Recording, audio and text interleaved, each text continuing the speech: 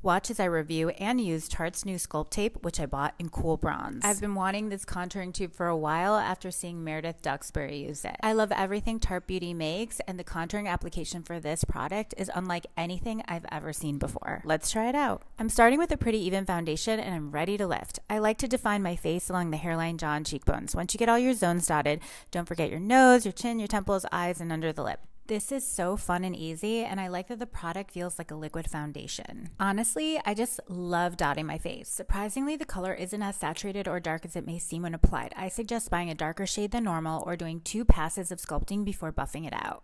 As you can see, I just buff in that color, blending it up into the hairline or in the direction on your face that lifts the most.